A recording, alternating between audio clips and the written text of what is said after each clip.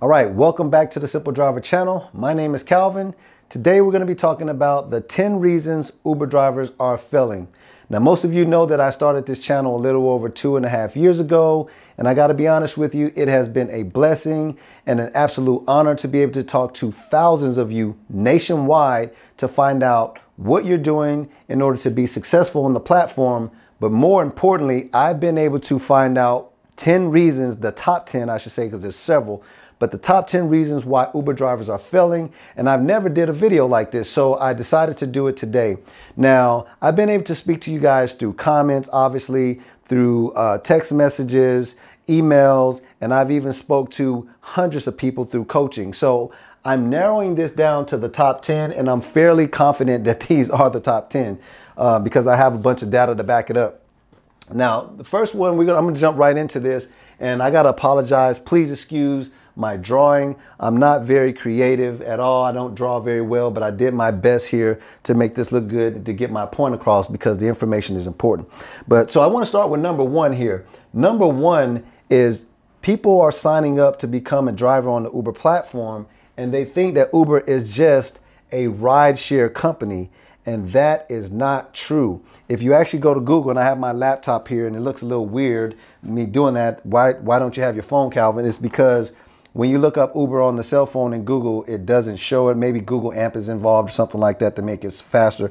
But if you look up on your laptop or your desktop, you will see that in Wikipedia, it shows here, Uber Technologies Incorporated. Now, I'm going to stop right there. Uber is a technology company that operates a peer-to-peer ride-sharing platform under its umbrella, along with other companies, and it names them here, subsidiaries. Uber Eats, which means that Uber Technologies and Uber Eats, those are two different things, okay? Uber Eats, Auto, Razor, Jump Bikes, and more.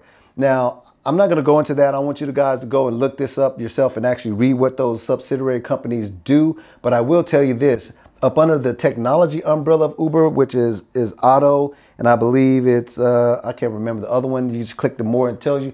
But I want to tell you this, Uber is worth billions of dollars now, but I got to be honest with you when I tell you that it hasn't even started making the type of money that it's really going to make as it develops its technology. The money is really going to be made through its autonomous driving and its navigational technology and its GPS technology. And it's not just Uber leading the way in that. It's also Google, it's also Lyft, Tesla, and I believe also Volvo. Autonomous driving is coming whether you like it or not. And Uber is a technology company that is in the forefront of that. They stand to make probably $1 trillion. And I'm not exaggerating that, okay? Now, why is it important? I got some notes here, and I might as well keep my laptop up here, even though it looks weird. Why is it important for you to know that Uber is a technology company and not just a rideshare company? Because technology improves communication.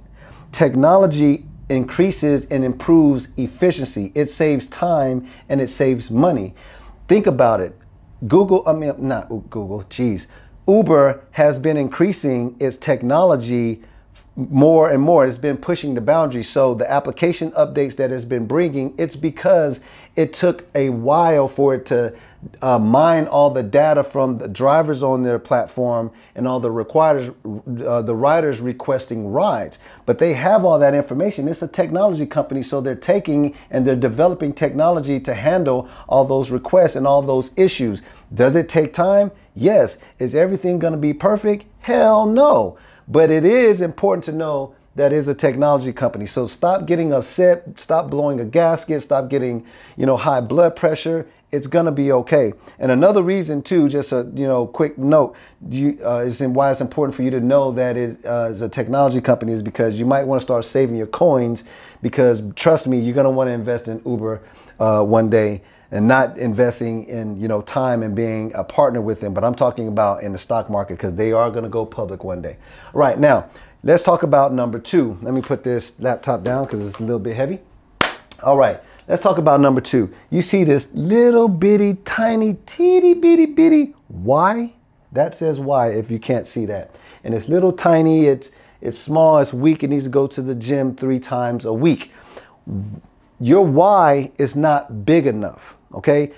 A lot of people who sign up to become drivers on the Uber platform, they have this little teeny bitty why, and that why usually looks like this. Why are you driving on the, why did you become an Uber driver? And the answer is somewhere between something like, oh, I just want to go get tickets to the Travis Scott concert or the Taylor Swift, or I want to buy some Jordans, or, I just need a little extra gas money on the side.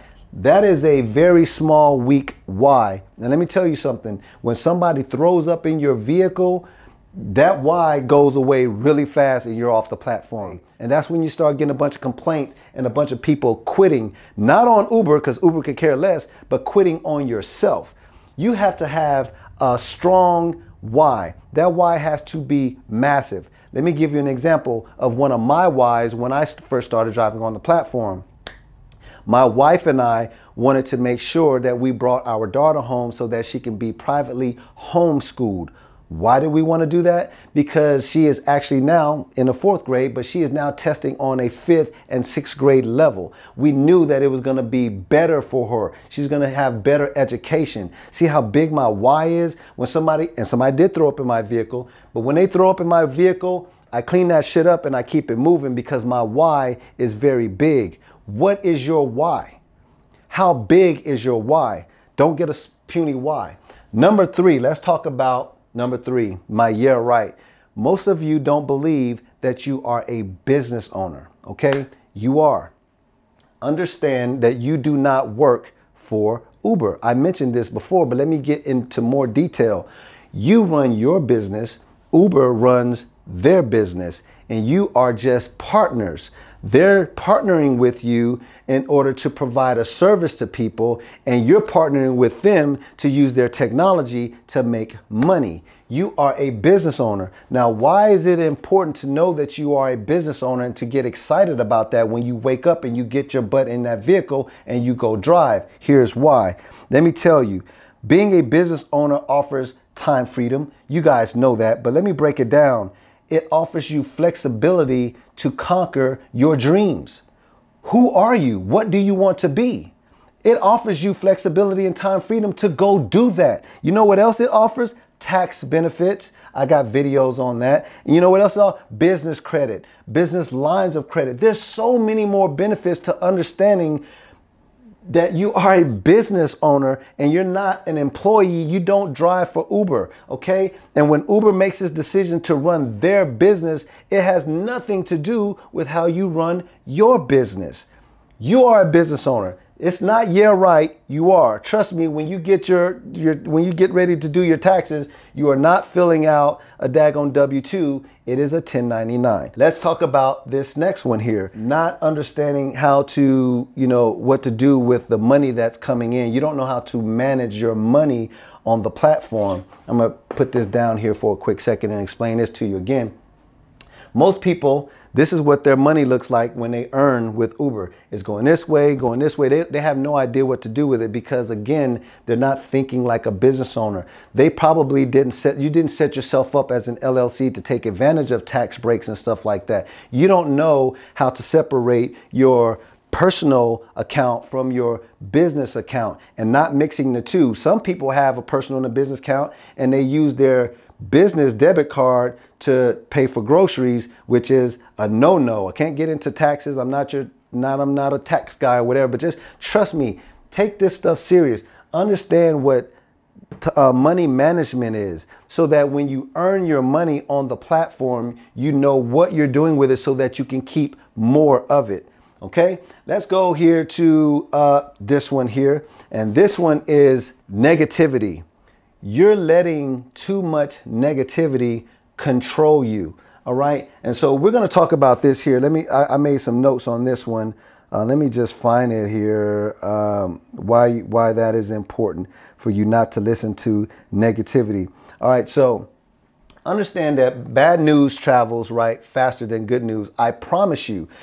I run a successful Uber business, and I promise you there are more positive things happening on the Uber platform than there are negative things. You guys hear, negative people want to go out and the news outlets want to go and they want to talk about the shootings and they want to talk about robberies and stuff like that. You know why? Because that stuff evokes emotions. right? It invokes our two most, primal things that we have as humans, which is fear and anger. It pisses people off. It gets people scared and stuff like that. And it travels fast. There's several good things happening on this freaking platform. Negativity is a cancer. It will destroy you. It will destroy you as a business owner. Get rid of this. Stop paying attention to the negative stuff out there and create more positive energy, not just for you, but for your business and for the people that are around you. This platform, Calvin, you sound like you kissing a bunch of butt or whatever. No, I'm not. You've never heard any negativity on my channel because I know that is a cancer and it'll kill your business and it'll kill your income. So I'm not going to do that. So let's talk about this next one. And you guys have heard me talk about this one before. This is time versus money. And what do you mean by that? Trading time for money. All right. Right now, you are getting in your vehicle and you're going out and you're driving and you're totally ignoring the fact that Uber is actually giving you a referral code. I've talked about this so many times. Please, if you don't, I'm putting a link in the description. Go build an Uber website. Start an Uber website. Why? There's so many benefits to it, like, again, tax benefits and all of that. But what it allows you to do, it allows you to stop trading so much time for money. Let me just give you an example. Let's just say you have a $300 minimum. That's what you need to make this week driving. Okay. What happens when you go out and you start driving and you're approaching the $300 mark, which is where you want to be, and a referral comes in and it's $300? Guess what? You just increased your income by 100% and you didn't trade time to do it. Or you start your week and before you even get in your vehicle, the $300 referral comes in. You've made your quota, which is where you want for the week, and you didn't trade any time. You just increased your time value so that you can go do something that you really want to do. What are your dreams? What are your aspirations? What are your goals in life? You got to stop playing around with trading. You will never, if you're on the Uber platform, and you think you're going to be successful just driving, I'm telling you, stop doing that. It's not going to happen. You cannot win trading time for money. You will never win. You have to increase your passive income. And Uber literally has given you referral code to do that because they know they want to help you offset driving so much in your vehicle. Why are you not taking advantage of that? All right, so let's talk about the next one here, which is sales and marketing. Most of you who are on the platform driving for Uber, right? You're a business owner. You don't understand that you are in sales and marketing. Wait, what? No, Calvin, I just want to drive my vehicle. I just want to get the person from point A to point B. That's fine, but understand you are a business owner. And because you are a business owner, you have to understand all business owners at some point need to know how to do sales and marketing. You are selling yourself. Even though you're providing a service, you're selling yourself. You're selling the service. You never know who you have in your vehicle. Some of you want to be, you're aspiring to be rappers or dancers or singers, or some of you want to be professional, engineers or actors or actresses. Guess you never know who you have in your vehicle. You have to sell yourself. You have to market yourself. And guess what? Ding, ding, ding. Having a website makes that 10 times easier because you can send people to them. But I'm not going to drill that in. You just understand that it's good. Let's move on to the next one. Here you see a bunch of social media icons, but let me break it down to you why this is important. We're going to talk about wealth real quick. Understand that many, many years ago, wealth was created through agriculture, right? We were in the agricultural age, which means that people that were trading wheat, right? Cows, goats, and all that type of stuff. Farming, that's where millions of dollars was created. Agricultural. We're no longer in the agricultural age, right? We're not doing a bunch of farming and creating, millions like that. We've passed that, all right?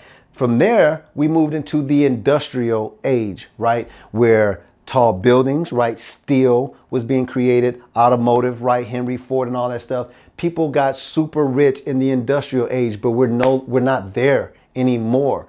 Move on to the next phase here. which was the information age, right? The dot-com era, when a bunch of people made money with dot-coms and stuff like that.